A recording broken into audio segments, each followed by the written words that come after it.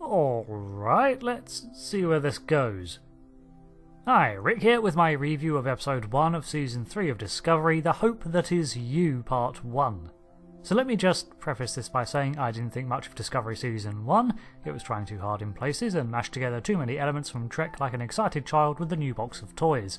Season 2, however, did a lot more to win me over, not just by utilising and adding to the canon, but generally dropping war as the central theme and brightening the tone. So let's see if Season 3 can continue this upward trend. There will be spoilers ahead, because there's so much I need to talk about, as for better or worse, Discovery has embraced its tenure of shaking up the status quo.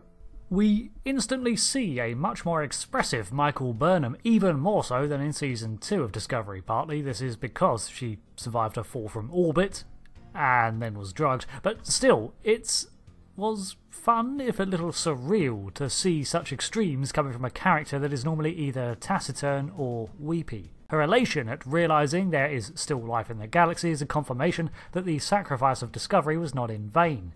Throughout the episode, she is acting as the audience proxy, in that she is completely out of her element, and will be discovering how this galaxy is alongside us. She has neither context nor control of anything around her anymore, and this is reflected by her near panic attack after surviving her crash. She has to focus down on her Starfleet training and orate everything she is doing, something to keep her focus, something she still has control over. And throughout the episode we see her struggling to regain some semblance of it, from her insisting on being the one to count down, to her persistence to get the final word. The time she's emerged into is very unlike traditional depictions of Star Trek. Not surprising that it takes place almost entirely away from the familiar, which in turn places long-time viewers of Trek in the dark as much as the Discovery crew will be when they arrive. We are also introduced to Book, also fresh off a high-action piece, who at first seems like a standoffish rogue, because he is, but not without reason. It seems he's made a lot of enemies, so prefers to avoid discussion and keep moving. Of course, as the episode goes on, we see that he in fact does have a softer core, but it's not revealed until after he's already betrayed Burnham. We also get to see some strange power that Book wields. He has a way with nature, both flora and fauna, making him a space druid.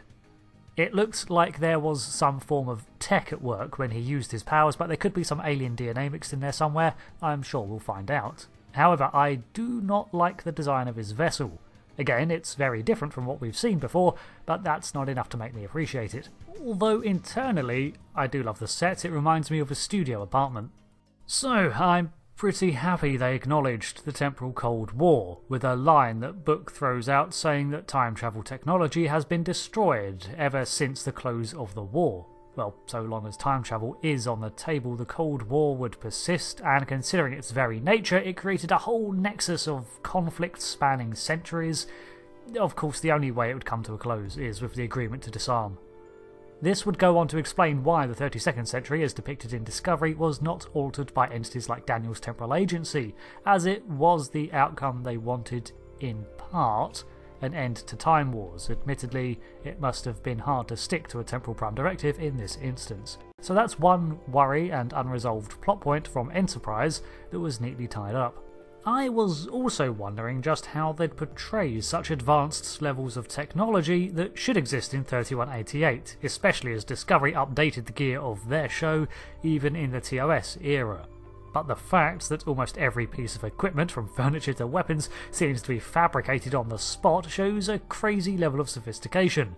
There were several other nice lore touches too, like the commonplace use of quantum slipstream drive, which I would still like to see, and I wonder what their maximum warp factor is now. There were also the use of miniaturised personal transporters that could beam multiple people, similar in the prototype seen in Star Trek Nemesis. I'm also given the distinct impression that the entire of the Milky Way galaxy is accessible, in part to current powers, or at least it was before the burn, suggested by the spanning maps from the relay station. So, we also get an answer to just what the burn was.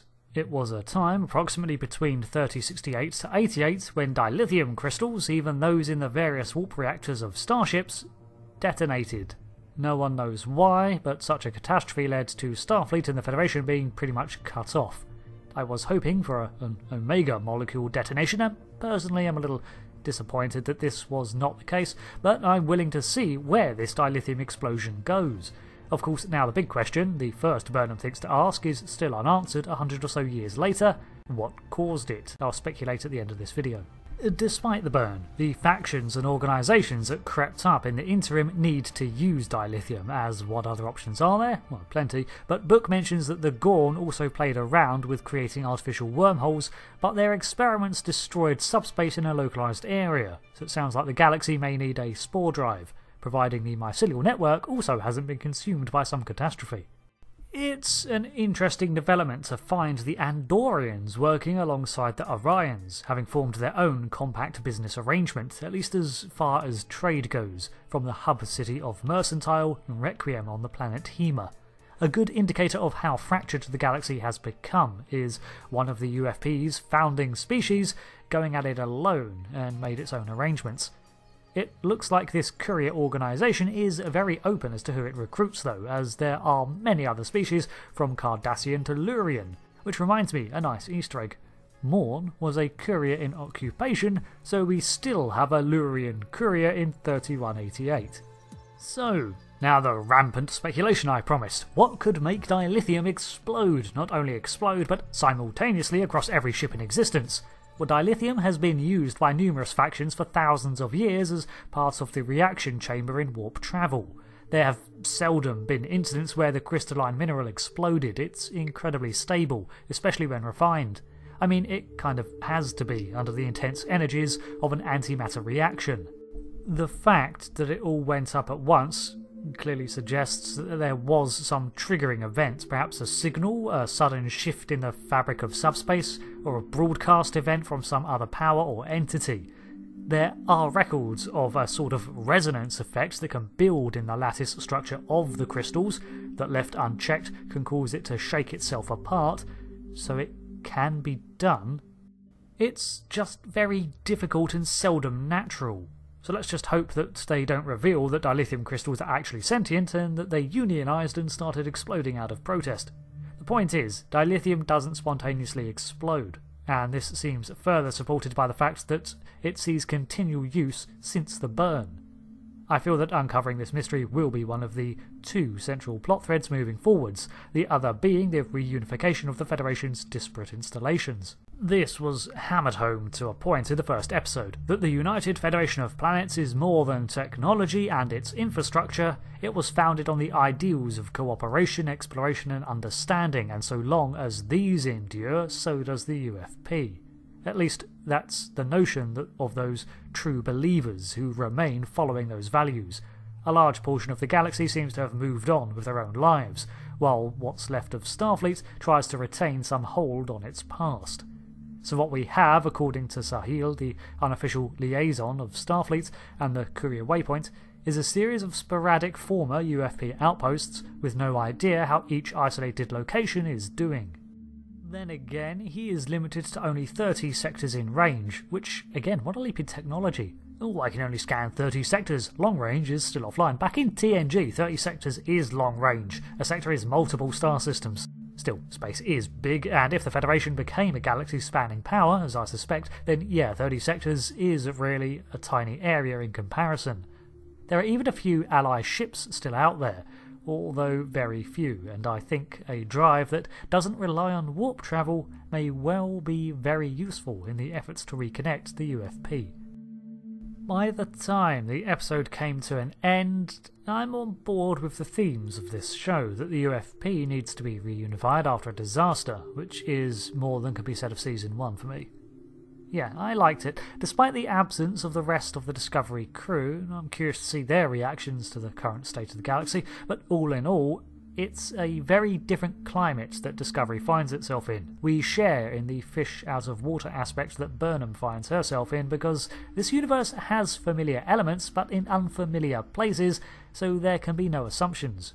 The 32nd century is radically different from old Star Trek, but I mean, come on, 930 years is a long time, and no nation lasts forever without change.